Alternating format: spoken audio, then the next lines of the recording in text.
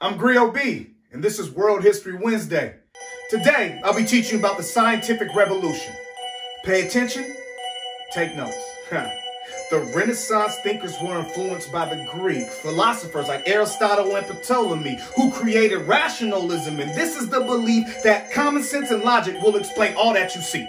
Fast forward to 1543. A man doubt these teachings from the 2nd century.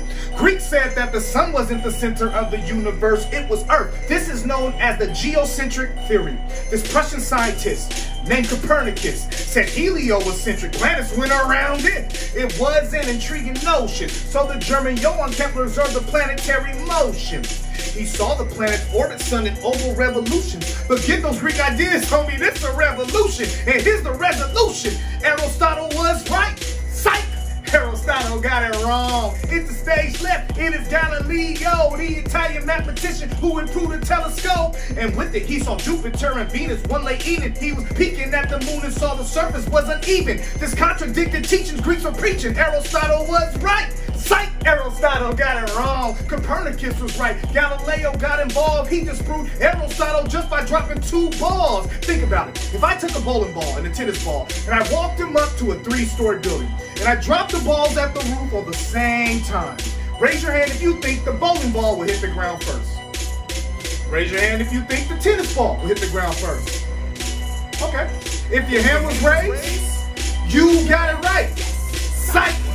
You got it wrong. Back to Galileo. In 1616, he's beefing with the Pope. The church says stop teaching heliocentric, but he didn't listen. 1633, he brought in for the Inquisition, charged him with heresy. And this means apparently he contradicted what they taught. Church was really scared that the people who were hearing Galileo's observation would see church was wrong all along, and they couldn't take it. They forced him to lie and say he wrong in the statement. Yeah, the church was hating male cow defecation. The Pope was right.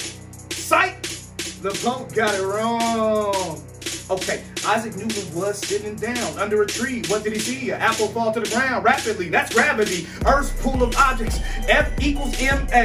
Force equals mass times 9.8 meters per second squared. Its effect is clear. What's the lesson here? Logic gives you ideas, but you got to test them, dear. Rational thought isn't always what it seems. If we listen to the Greeks, you wouldn't believe in gravity. Aristotle was right. Psych! Aristotle got it wrong. Okay, British Francis Bacon introduced that unique, conclusive, proven fact to prove your posture on the problem is the truth in that. Observations prudent to enact, to be exact. Posture is hypothesis, you gotta prove it's true with facts.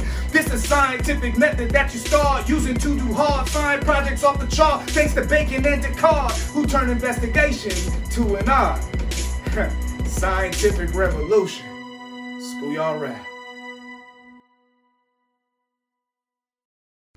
What's next? I'll tell you, kids. Thank you for tuning into today's episode. If you'd like to learn more about today's topic, please go to our YouTube channel and subscribe. Don't forget to hit that bell. If you'd like to purchase the illustrated video or use it at your leisure, please go to schoolyardrap.com. Thank you very much. See you next episode.